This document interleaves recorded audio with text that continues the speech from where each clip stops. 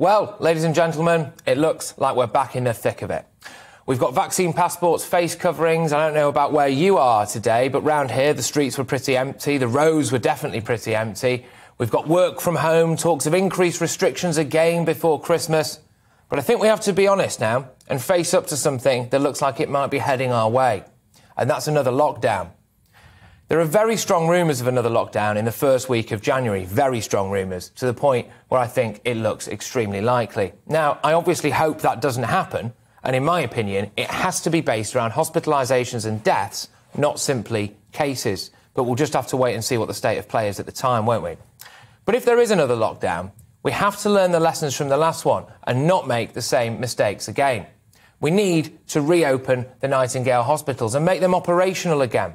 We can't have another situation where GP appointments, cancer treatments and, frankly, everything else is cancelled as our NHS is told to become simply the National COVID Service. I don't think the public will accept that, not considering what we currently know about Omicron. There is already talk of patients being discharged from hospitals and into care homes. Now, last time that happened, it was a scandalous disaster.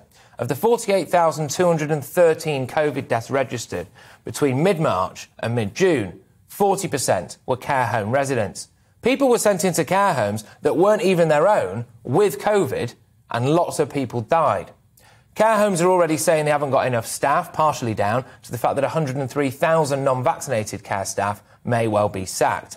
But I ask again now, please reopen these Nightingale hospitals, as well as the 4,000 beds in the Nightingale Hospital at London's Excel Centre for people requiring intensive or high dependency care, and equal, by the way, to the pre-pandemic intensive care bed base in England. 6 further sites were set up around England, weren't they? Birmingham, Manchester, Harrogate, Bristol, Sunderland and Exeter. Now, if all of those beds had been used, this would have amounted to around 15,000. The total set-up cost of those Nightingale hospitals was £220 million, apparently, with a further 200 million quid for the running costs. Now, we're being told, aren't we, that the NHS may be about to be overwhelmed, that we might have to lock down to protect the NHS. We've heard that before. Well, surely the Nightingale hospitals can help prevent both another COVID care home crisis and a potential lockdown. These giant white elephants can't just sit there empty again. Yorkshire's 500-bed hospital opened by Captain Sir Tom Moore closed without treating a single patient. London's Excel apparently treated just 20. The facilities in Birmingham, Manchester, Bristol and Harrogate shut their doors permanently in April. The Health Service Journal reported that. I've got no idea what their current state is now, by the way, but we should be making them operational again as quickly as possible.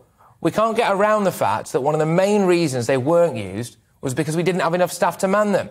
This government always knew about the potential for a variant like this, and I just don't think the public will tolerate a series of giant medical overflow car parks sitting there empty while we're all trapped in our living rooms, locked down to protect the NHS.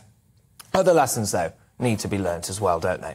We need to make sure that we don't close the gyms. I'll never understand the argument behind closing gyms and exercise facilities to protect public health. Our medical officers and government need to not engage now in the kind of wanton scaremongering and misrepresentation of, at times, very dodgy figures that played roulette with this nation's mental health.